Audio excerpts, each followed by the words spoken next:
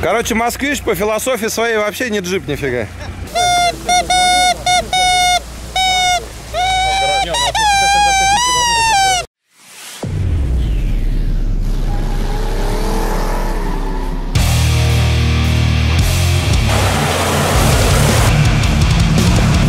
Расходимся.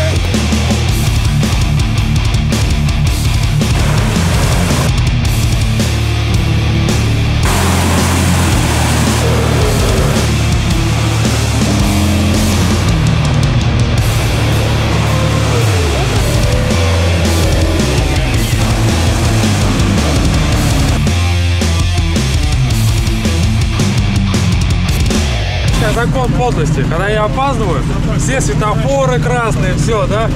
Еще с подкатом на заправке встал в самую длинную очередь, потому что по-другому никак. И там еще передо мной оптовик с 4 канистрами бензина заправлялся. Вот это вот. Короче, я опоздал, все нормально. Смотрю, даже подкрашивать пытался, да? Цвет не подошел.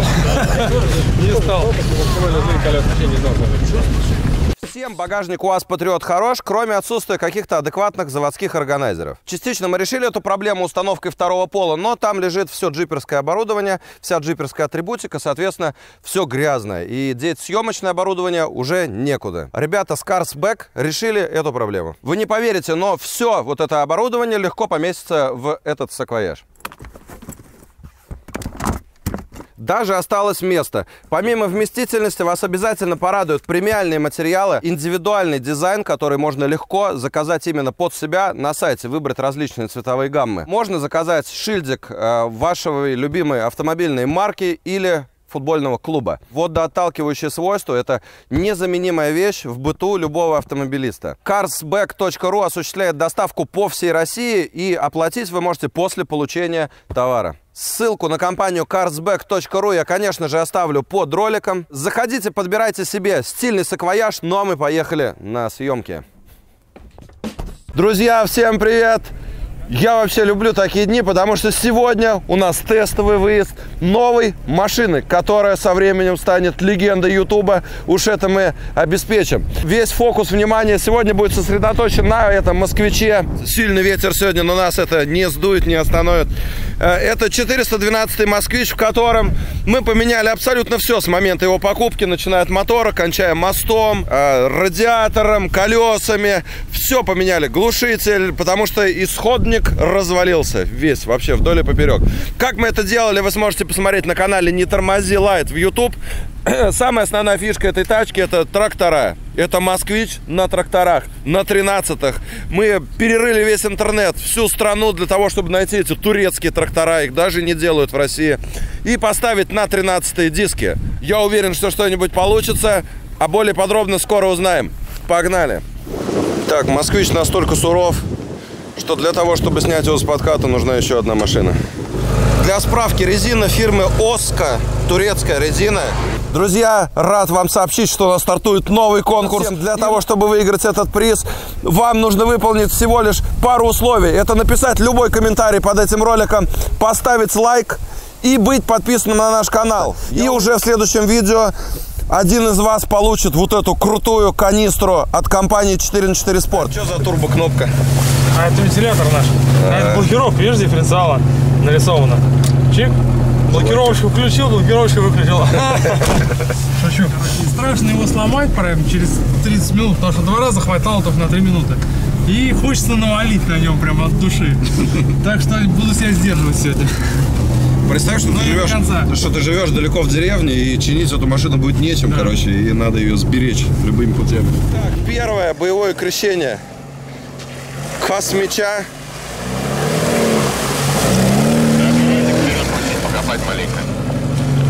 Итак, тут прошел. Во, слушай, ну едет. На дачу проедешь, да. Ну зацеп хороший.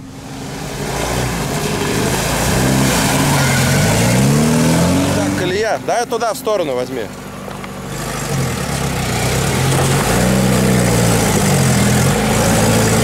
Ну, вообще, слушай, зацеп. Прям зацеп лютый. Даже практически не буксует. Слушай, ну тащут трактора, даже не буксуют практически. Вообще, топ. Сейчас на обычной резине там замылился бы уже без разгона.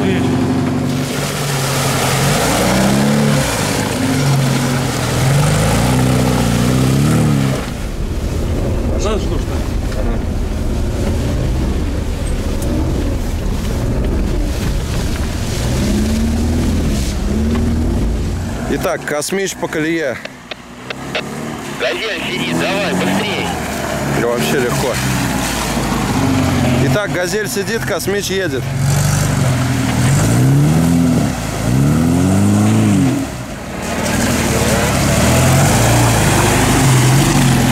Я похудел уже. Ох. Тяжелых не осталось.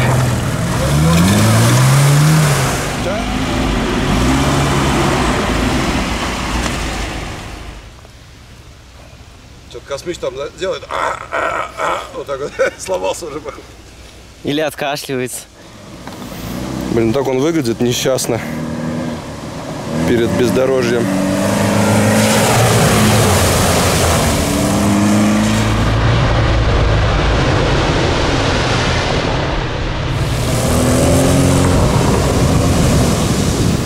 Ну, прет.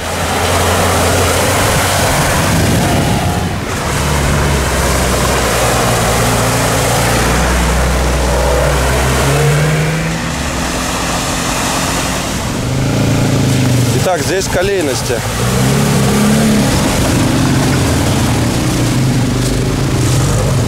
Пытается в разрез.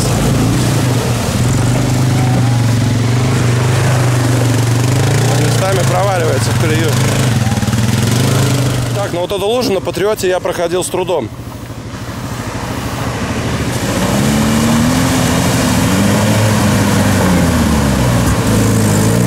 О! Чихает, путает.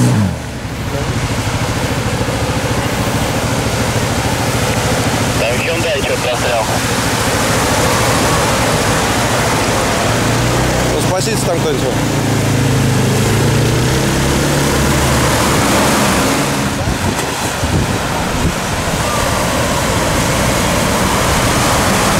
Андрюх!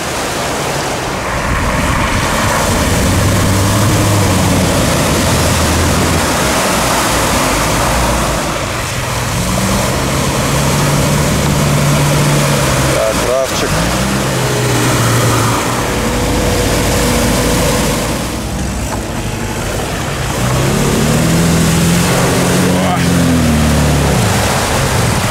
Оп! Давай, давай, давай! Мы теряем его!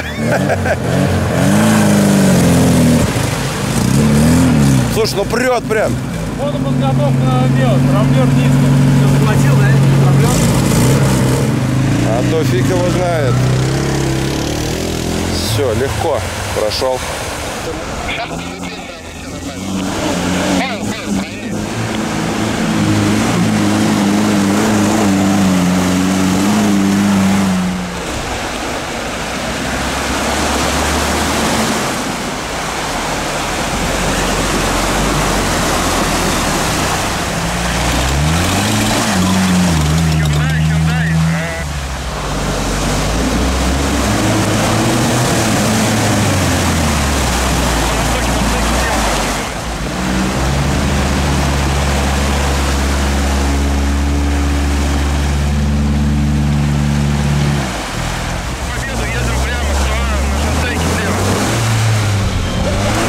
Ковер дерните.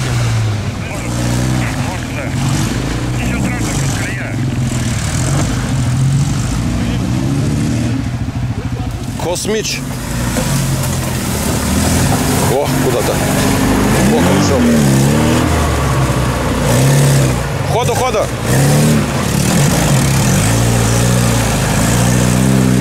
Вообще кейс он лезет. Просто из колеи такой взял, вылез. Лех, аккуратно, москвич сзади. Офигеть, нифига себе, он по такой колее пролез. Это чудо. На заднем был тащить. Оп, ховер упал в колею. Нет.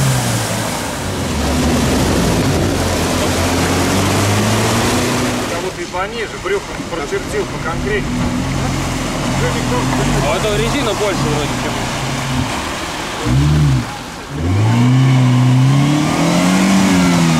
А ладно. А что, ну задок-то не крутится, видишь?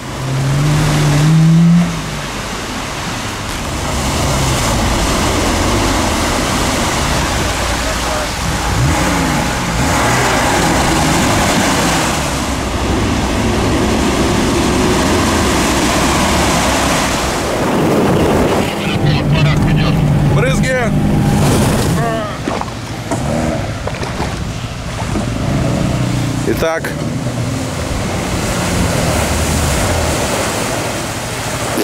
Все. Трамблер залило. Встал-то глубина от полколеса, блин. Вот так и с отцом в луже, я помню, когда маленький был, после дождей, пуль, короче, и приехали. Даже до порогов вода не доходит. Трамблер заливать, что делать? Сбоку УАЗик буксует. Вот там тебе надо было идти, там веселее. Потихоньку, потихоньку.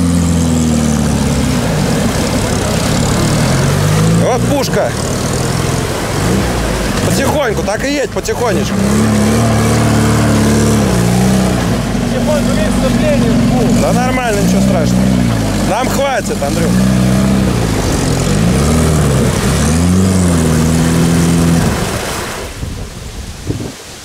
Наливай, трамблер.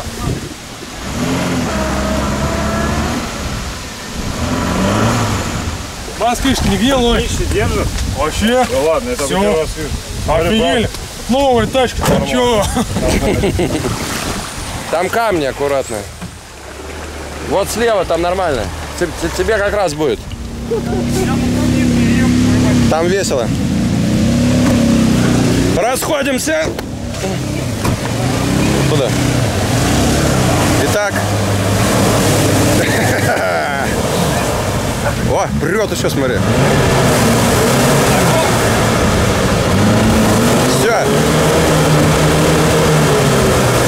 Yes. Так, выдергиваем космича. И заведи его сразу с передач.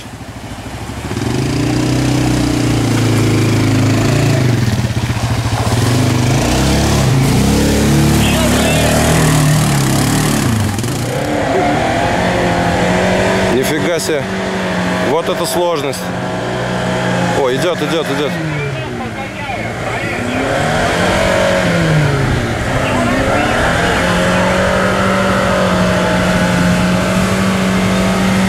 Итак, равчик. Вот тут москвич присел. Посмотрим, пройдет ли равчик. Ну так, кстати, натужно. Но прошел. Ох, мимо там. Просто все, что может, вообще делает. Так, раф за ней идет. Во, вообще раф этот офигеть, он едет, блин. Просто совершенно спокойно.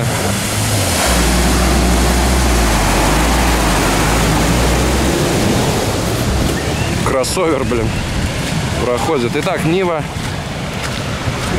Хорошей степенью подготовки. Без труда. Без труда проходит. Еще одна Нива идет прямо.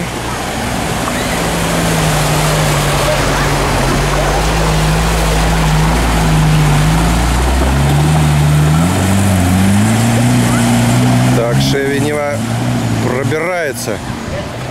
Дальше два ховера остались.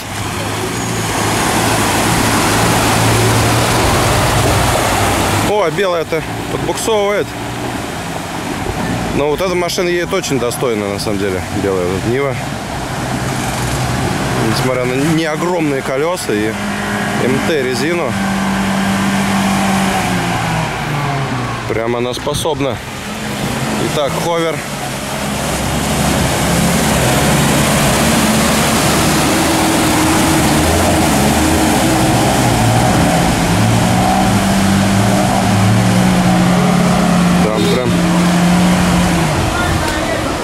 Итак, Шеви Нива такая околостоковая. Посмотрим, докуда доедет. Может не хватить ему там высоты.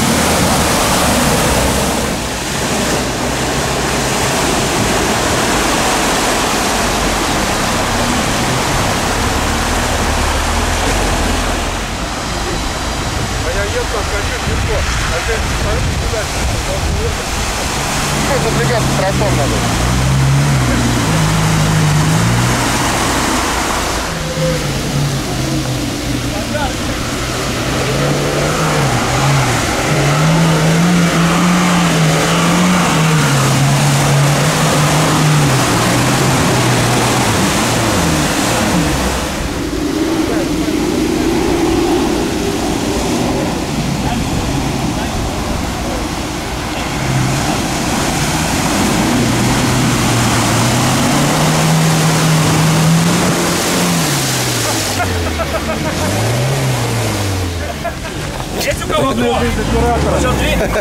Если у кого трос, сейчас двери откроет, вода пойдет в салон. Бедная эта камера, короче. Это вот она самая дорогая у меня, всегда ее одну утопили, короче.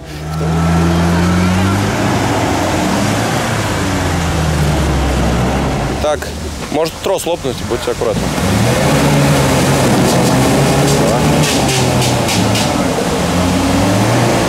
Все, спасли.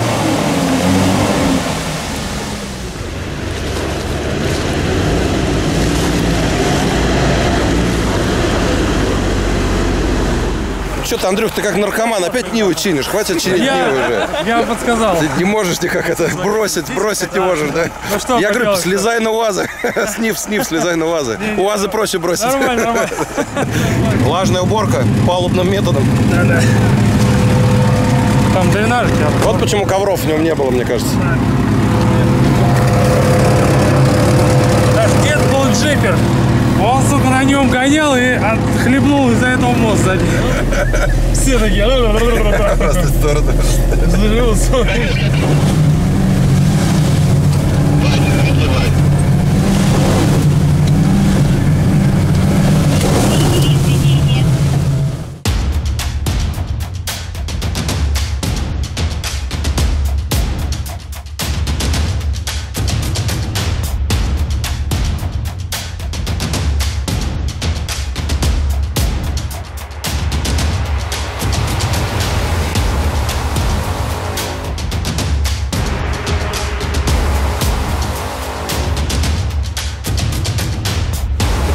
Жестяцкая.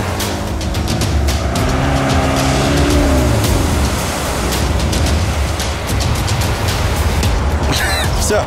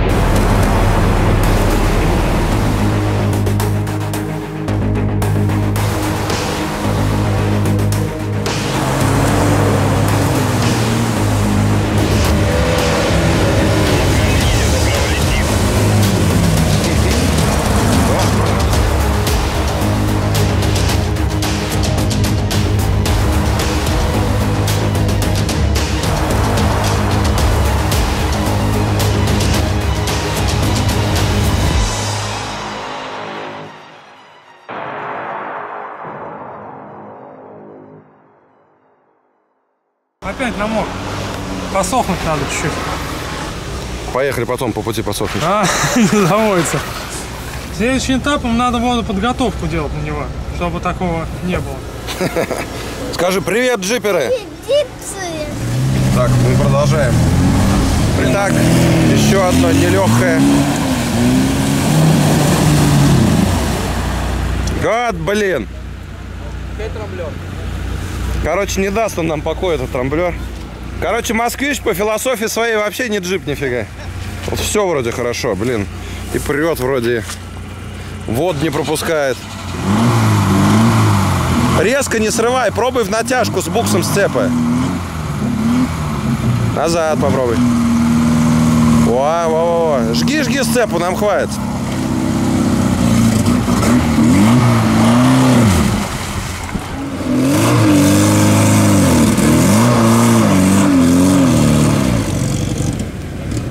Скажи, вот почему АЗЛК не выпускала внедорожники.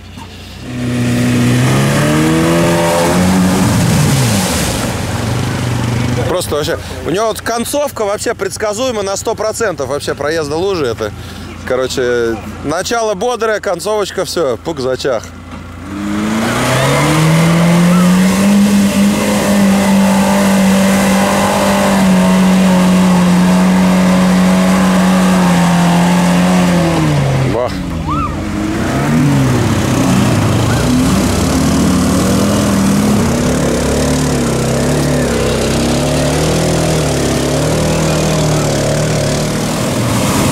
Так, все, начали участники раскладывать лужу. Андрюха тем временем пытается завестись.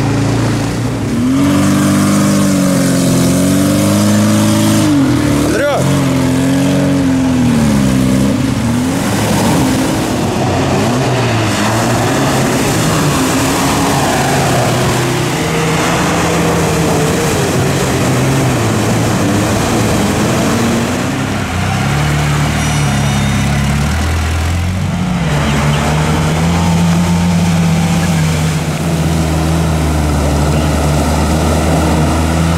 Обратно колеями поменяйтесь.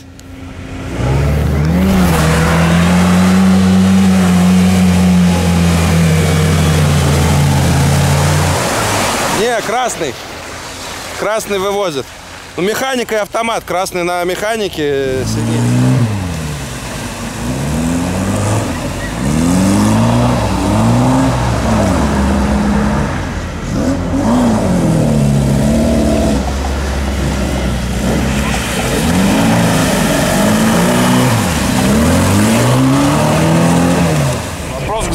Что вот это за красная лампочка горит на Москвиче? Пишите в комменты.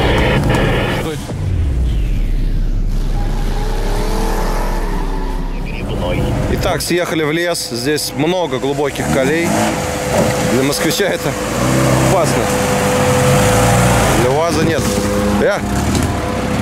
Москвич, поцарапаешь.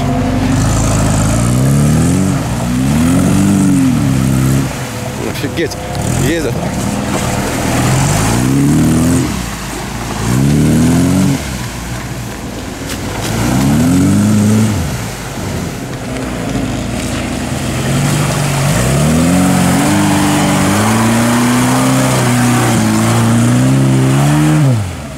Офигеть, вытащил. И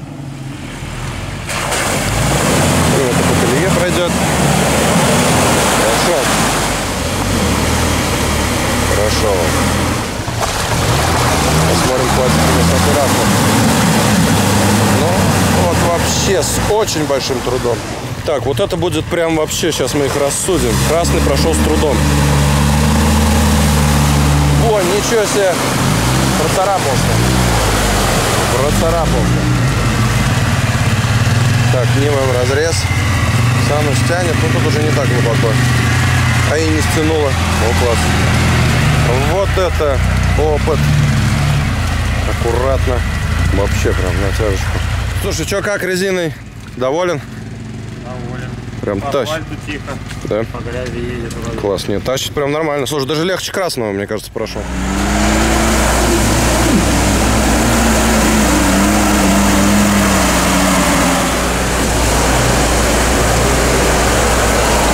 Нива уже на брюхе. О, разрез. Ох, опасно. Че, Андрю, как тебе в финтрейле? Слушай, офигенно вообще. Блин, а я на даче, короче, забыл. У меня только куртка. Да? Куртка и сапоги. Не, финтрейл это реально классно. Я всегда с собой беру fintrail.ru.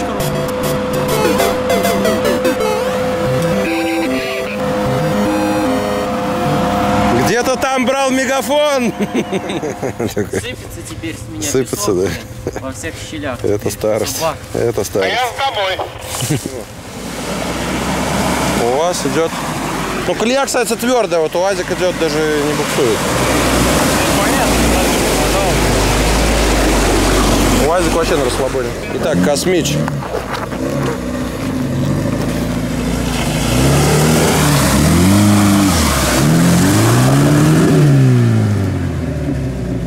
Все, сел.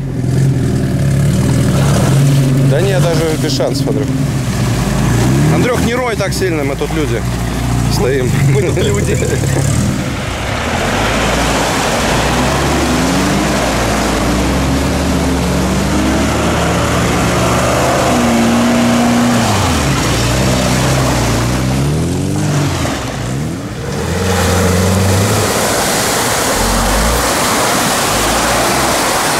Рафчик вообще, кстати, легко идет, даже не чиркает.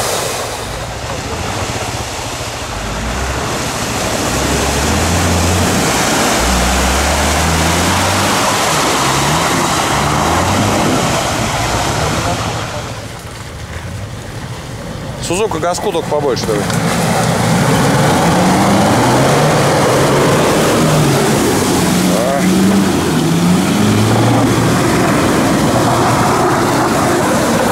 Сузуки что-то скрипит. Но почти. Стоп, стоп, съела машина впереди, застряла.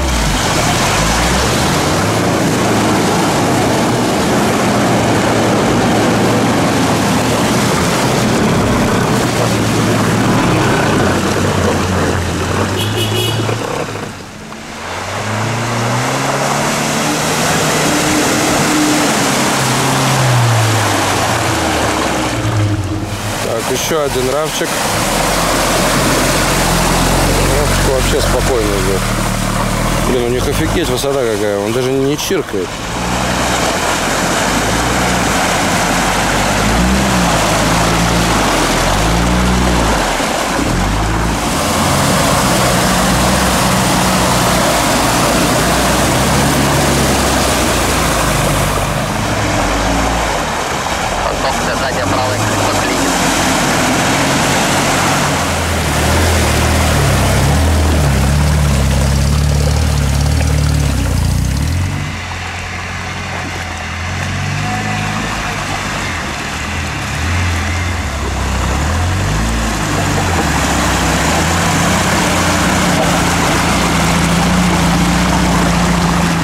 Сузука.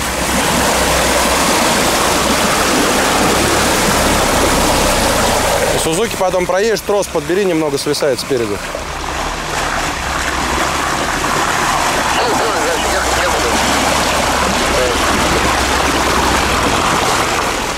Так, ну и ховер на шоссейке.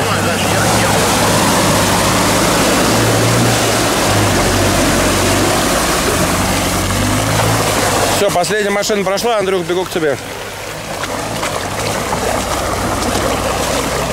Прям под ховер уже серединку срыли. Хорошо, Сузука здесь сделала свое дело. Представь, что это финишный кусок на Дакаре, короче, надо его по-любому проехать, ты идешь первым, за тебя болеет вся планета. Я не могу на себя брать такую ответственность. Придется, давай. Давай, все, вставай.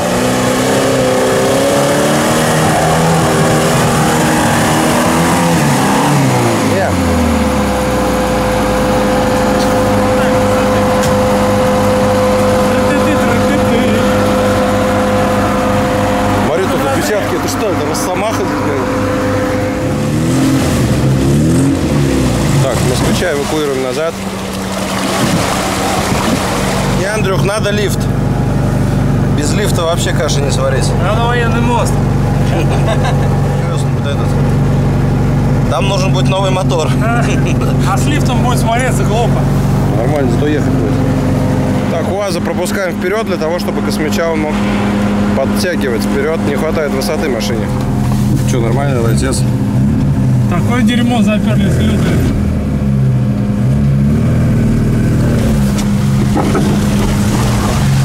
Ну, я, кстати, тут сам ехал, да? Да, чуть-чуть.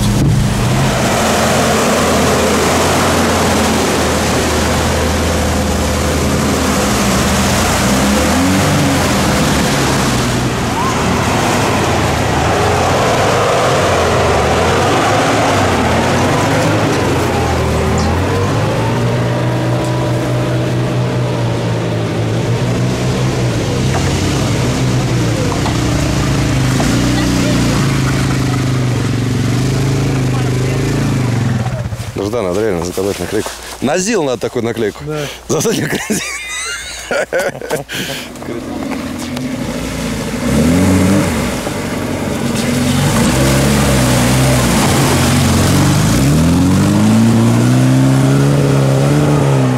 Нормально, на лайтах.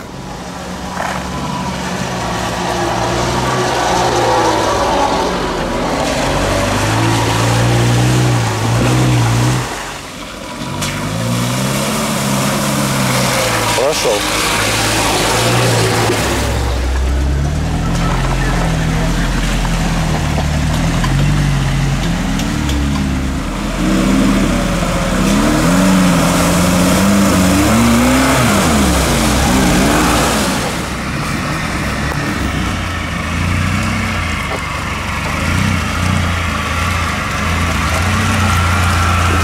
Блин, так он наклоняется в разрез. Просто он узенький, высокий.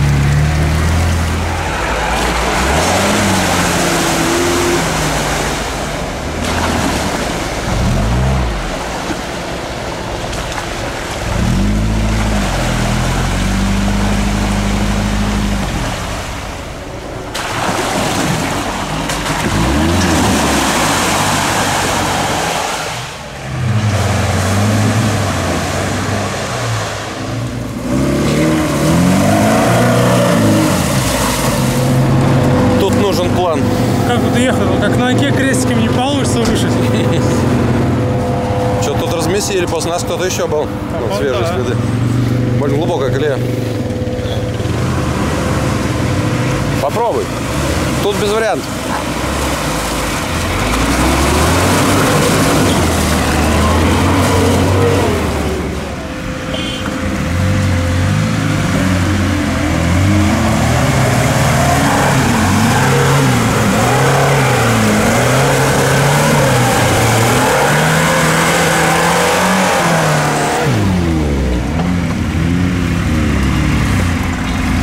Шевелила без проблем.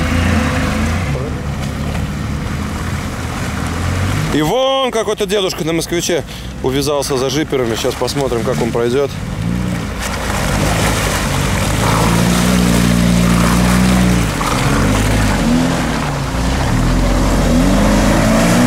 О, местные, местные.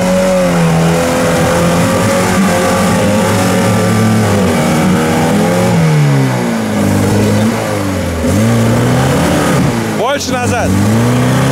Назад больше.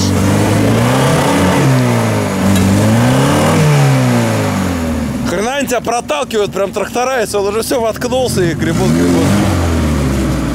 Все. Поддерни. Я что-то зацепился там сзади.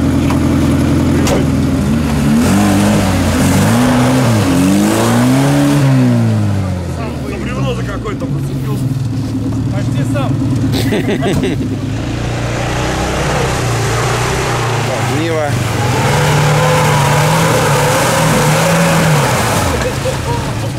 Опасно. Ховер все там зацепится. Прошел. Прошел. Так, Нива жила после каких-то манипуляций. Проехал. Так, Шеви Нива.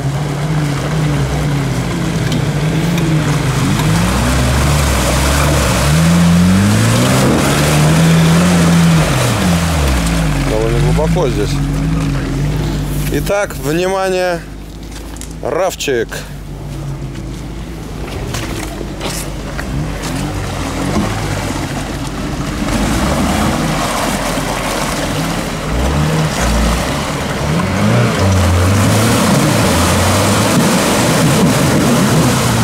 Настолько просто проезжает.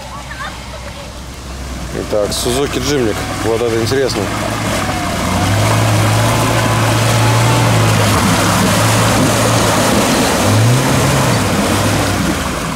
Да, высоты хватило. Так, Сузуки Витара. Не. На шоссейке машины. О, ховер очень быстро идет.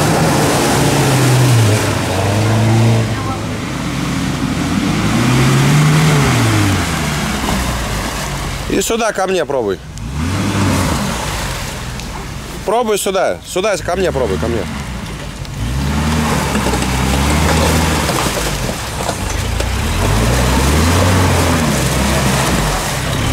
О, у вас вообще красавец. Я собаку не задави, аккуратно. Давай назад, назад. Хьюстон, у нас проблемы.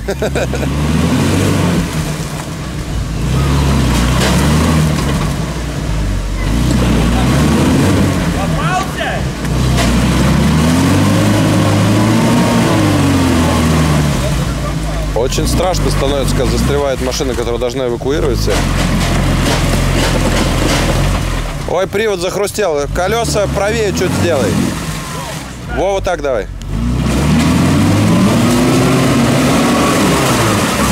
Все, теперь право правее в колею входи.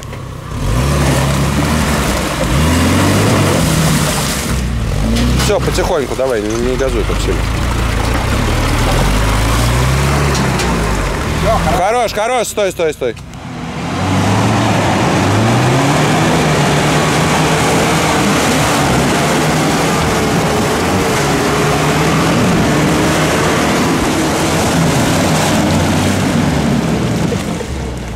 Надо больше лифта надо. Без лифта каши не сварить. Все, класс, прям Сузуки больше всех рубилась, выглядит так.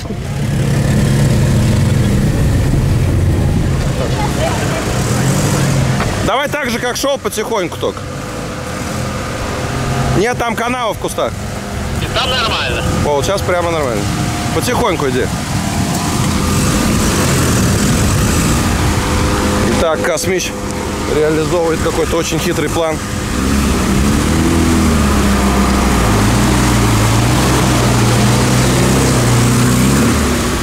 Не, высоко.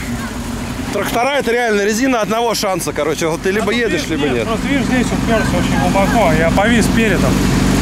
Пошел хорошо. Здесь бы чуть бы уйти в сторонку, я бы прошел.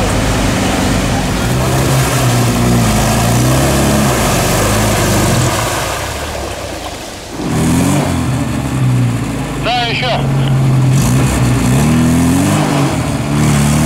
Хорош.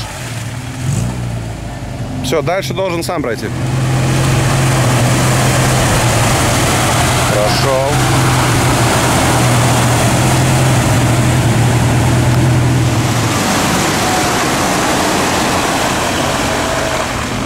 Слушай, сюда вся АКУ еще на спарке в конкурента Москвича зарубывала бы нормально.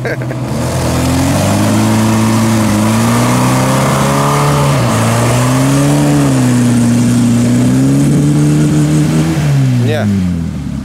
Ну мост выдержал, слушай. Глубоковато колея.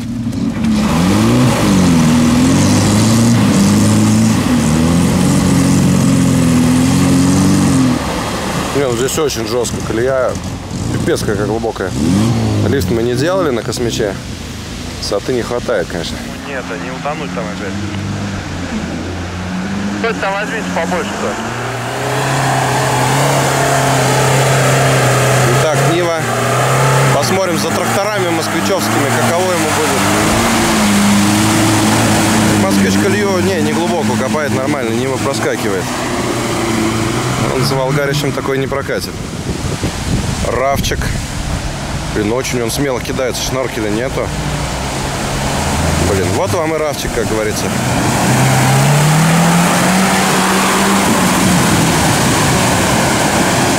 Просто на все бабки хреначит, полу в заносе. Сегодня мы едем к загадочному шару.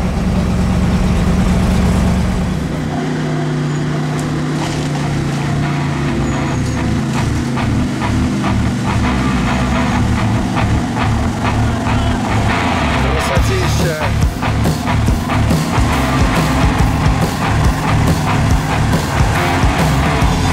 Прям, слушай, рубится.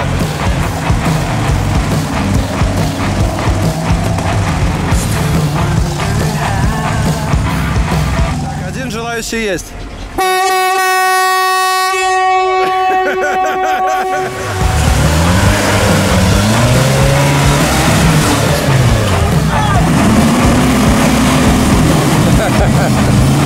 Ну что, ты Ниву сломал? Да. Не знаю, что-то у меня, по ходу дела, 3 цилиндра осталось из 8.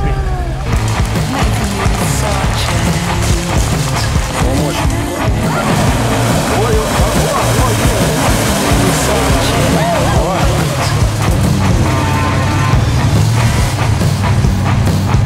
Что получится?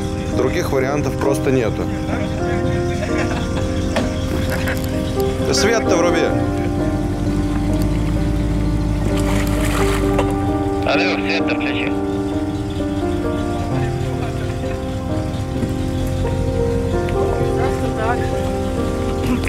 Алёша, который в туалет, приди к Белесу. Так, ну потихоньку.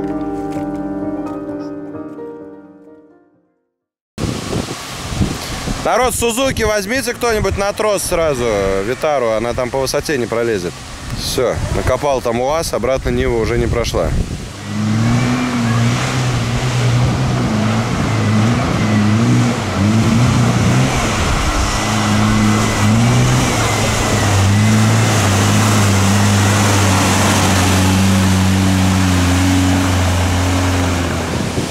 Так, Равчик на шоссейке. Вот сейчас могут возникнуть у него проблемы, так как разрыли уже там здорово.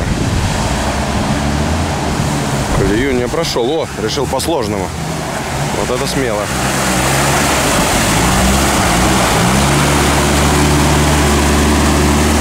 Блин, вот вам и кроссовер. Мне кажется, это самый проходимый кроссовер из всех вообще, который только есть.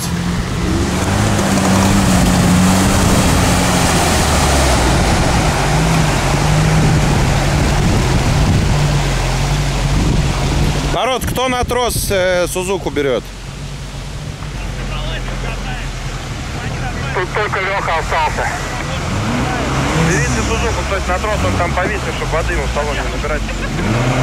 Вот возьмет.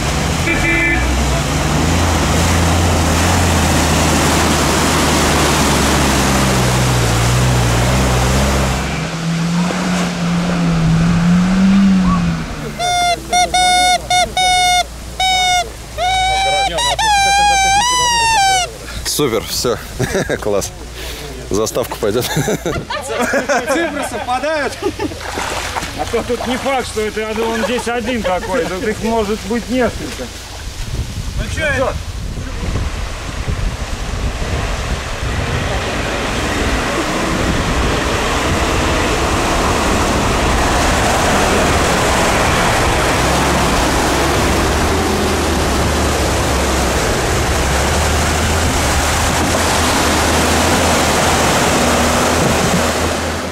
Нива, это тебе не шестерка, на ней надо аккуратнее. Да, да. Так, Ховер решил как москвич пройти, посмотрим, сработает ли план. Смотри, доехал до того же места. Больше того он проедет. Да, нормально. О. Здесь тоже глубоко. Слушай, удивительно Ховер, да, едет? На шоссейке. На опыте. На шоссейке на опыте. Ну, а тэшка как бы у него. Вот такая тэшка спорная, больше шоссейка.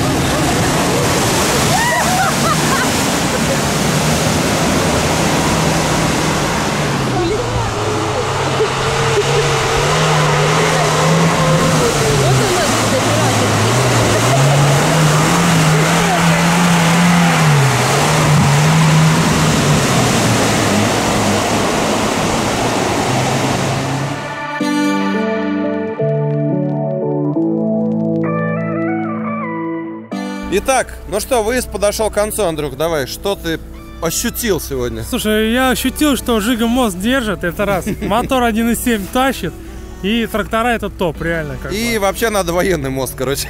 Ну, не считая того, что не хватает высоты по колеям, ну это было естественно, понятно. Блин, но они едут реально вот на заварке, то есть это полностью стоковый автомобиль.